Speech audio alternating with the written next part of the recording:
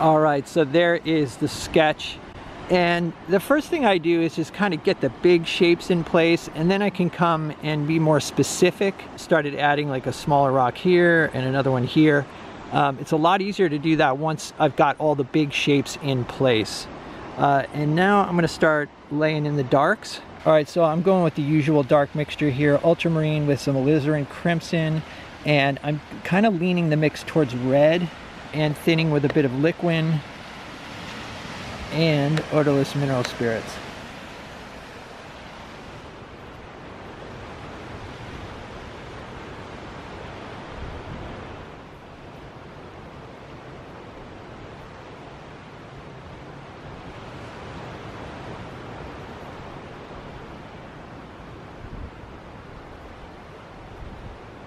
All right, so I've just looked for the darkest darks, mostly around the base of the rocks where they meet the water.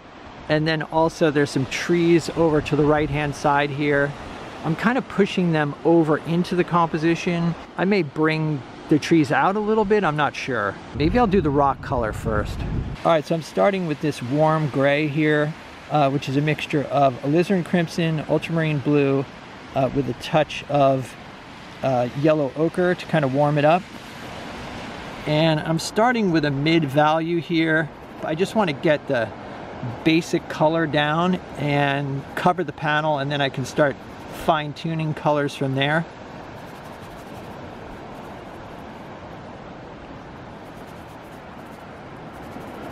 On the right-hand side of the rock here, there seems to be more blue, so I just added some blue to the mix.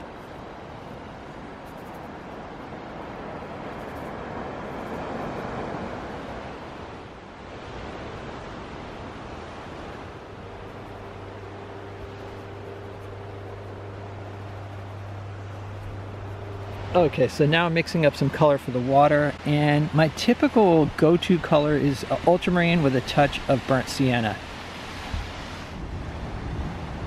Yeah, that looks pretty good.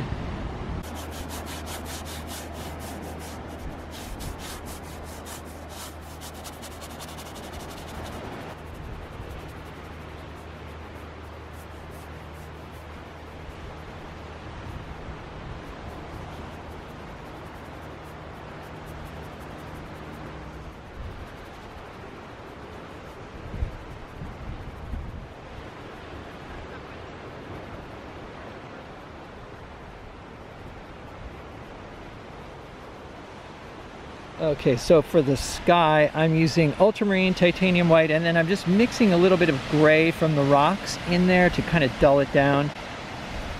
Using liquid, of course.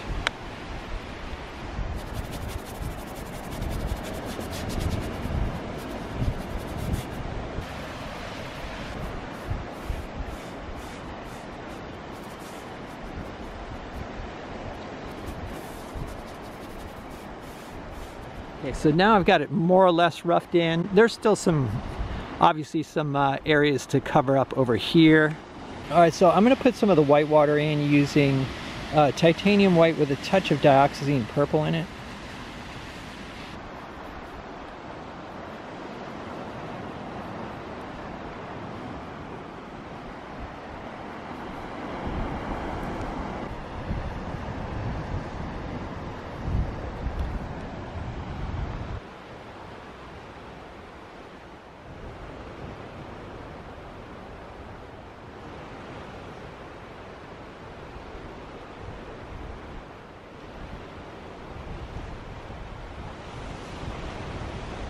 I want to make sure that the water gets lighter as it goes towards the horizon.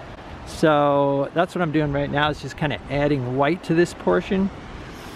So I've got my water, the color I use for my water, added some titanium white, and then I'm just gonna put some simple, strong strokes here to try to lighten it up. And I'll work on this a little bit longer, and then we'll go back to the studio and take a look.